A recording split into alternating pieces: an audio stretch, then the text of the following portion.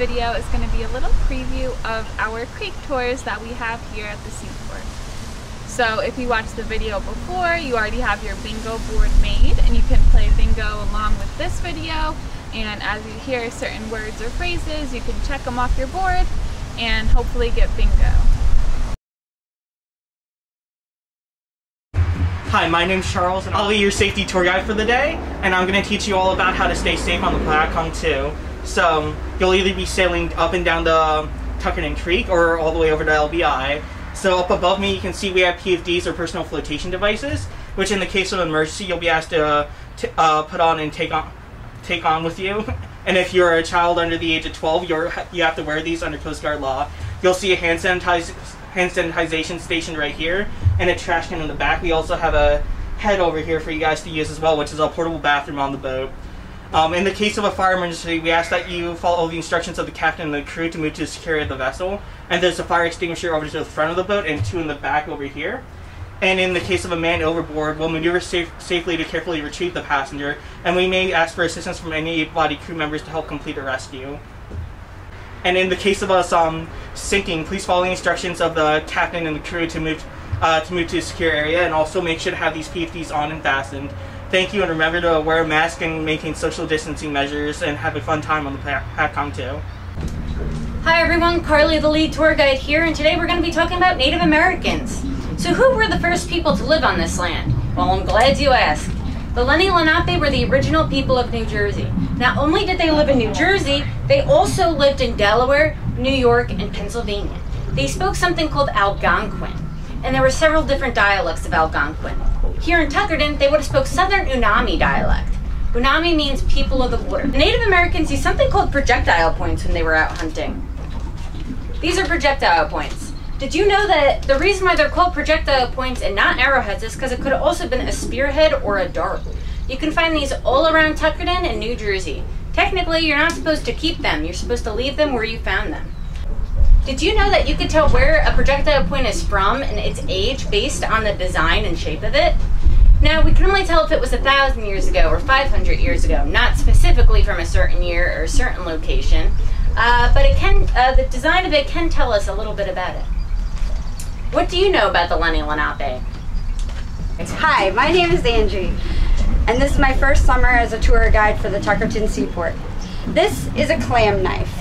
Maybe you've seen one in a restaurant or something like it, or maybe you even have one at home. They're used to separate the shell of a clam and an oyster, and then separate the meat so that you can eat it. In this area, oysters and clams were harvested by the baymen of Tuckerton.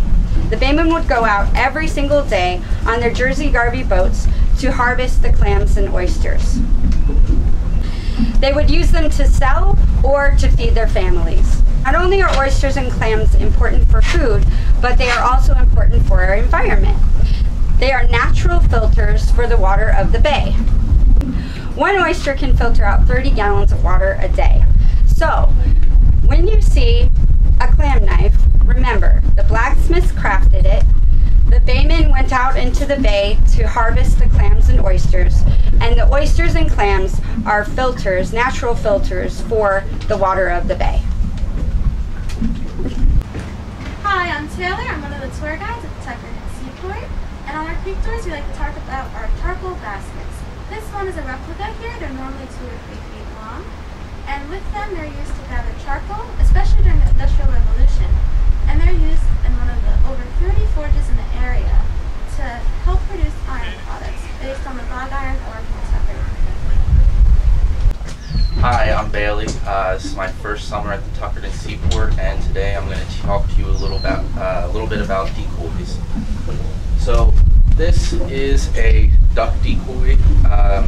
There are 2 types of styles used in this area. There is Barnegat Bay and Delaware River style. Decoys are primarily made out of cedar wood, as it is both buoyant and rot resistant. The decoys are made hollow so that they're easier to float with a piece of lead typically stuck on the bottom to keep it upright. A fun way that my grandfather proves that his are hollow is that he takes a shotgun shell and puts one of the pellets from it into it, so when you shake it, it makes a noise.